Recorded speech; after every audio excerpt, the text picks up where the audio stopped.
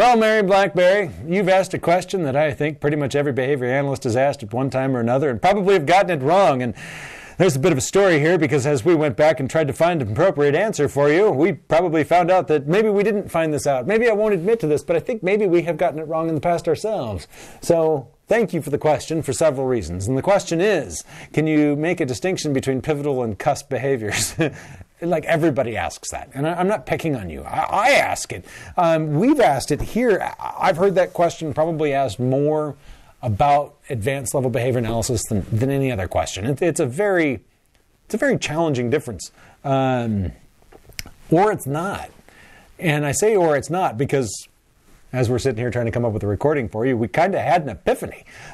So that maybe it is drastically different. Maybe it's the language that we use for the definitions that's confusing, but the actual functions and how things work, the difference between cusp behaviors and pivotal behaviors are very, very different. So let me give you a shot. Let me give it a shot here. So I'm going to tell you something about a pivotal response first.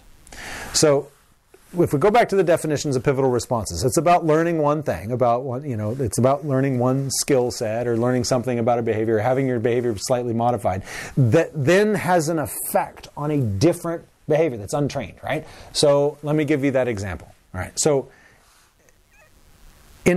I'm touching the table here because I'm realizing I have a good example. So I'm going to have to switch my example. Bear with me because this is a great one. All right. So in the wood shop, when you work with wood, you have to pay attention to grain. Right? So when you're smoothing edges on a joiner, you put in a planer and things like that to change the thickness or to make the edge flat, you have to watch the direction that your grain is going because the knives that cut into that grain will do different things to your wood. If you put it in the wrong direction, it'll rip your wood apart and it won't come out smooth. So I learned early on in doing I don't do high-end woodwork, in doing woodwork, that really, really, really pay attention to your grain because it really makes things easier on the back end, makes things every nicer. You have much, much more positive effect. That was shaped in me, right, and taught by others, and it ended up being shaped, and so on and so forth. And I learned it. It was great. And then all of a sudden, one day, I was in the kitchen cutting my chicken, or beef, I don't recall. And I went, wow, I should really pay attention to the grain. It has a completely different effect on how the piece of the cut of meat comes out. And then I noticed you can even do it with vegetables. Do you see my point? I didn't go to class to learn how to cut vegetables, but I was in woodshop learning about something from my buddy Les, and he was very adamant about this thing, and it ended up generalizing into the kitchen. So I'm going to go out on a limb here, and I'm going to say that pivotal responses, pivotal behaviors, are really about what happens later, about that generalization, right? So what you learn there has an effect on another untrained behavior, right? So I think that the contingency then shapes you, and it generalizes, right? That's my understanding of pivotal responses. Now, promise me you will not go back and rewatch our video, our Pennypackers pedant video on pivotal responding, because I think we did get it wrong. So we're going to go back and change that. So now put that in contrast with a cusp. A cusp is a behavioral, when you learn a cusp behavior, so you're learning a new behavior, that opens up the door to a whole bunch of new types of reinforcement, new sources of reinforcement.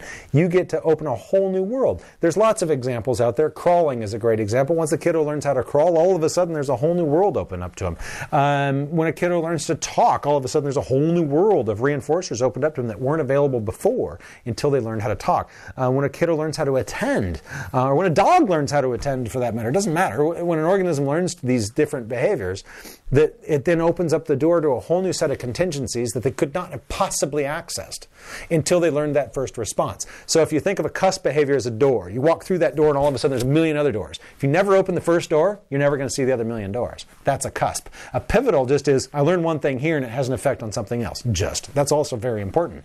But do you see the difference there? Right? I think the definitions that we use make it more confusing because the definitions sound very similar. But there is quite a bit of difference. So I'm trying to now get people to focus on generalization. And as another famous behavior analyst once said, learning a cusp can open up the door to a bunch of pivotal responses. Think about that one for a minute.